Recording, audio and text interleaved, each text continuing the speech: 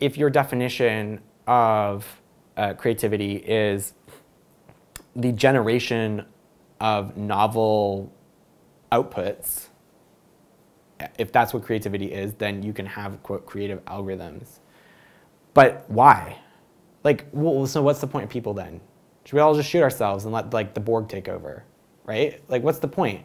Again, it's like, we're humans, we should be thinking about people first. Like, why like make, I mean, the thing that, and obviously this, like the research in generative like AI is definitely important, and those kinds of experiments where you like write a script or make a movie or whatever with AI, those are really important just in terms of like development of the art and the science of AI.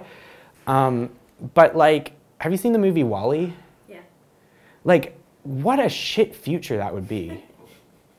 It's like, if we can automate everything and replace everyone, even like artists and creatives and product developers with just robots, right? What's the point of humanity then?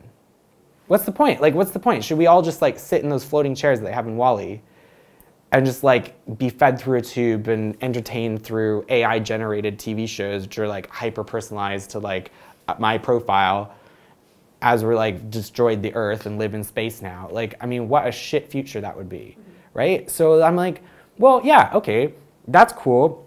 That's a fun application of AI. That might be a cool project. But like, that doesn't mean that we should be endeavoring to replace human creativity with artificial creativity, because then what's the point of being human?